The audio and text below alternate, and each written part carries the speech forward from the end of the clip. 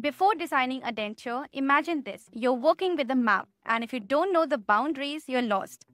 So let's talk about finding the boundaries of our maxillary cast, what we call as the limiting structures. At the front, we have the labial frenum and the labial vestibule. These are mobile soft tissues, so the denture must be shaped carefully around them to avoid popping out during speech or smiling.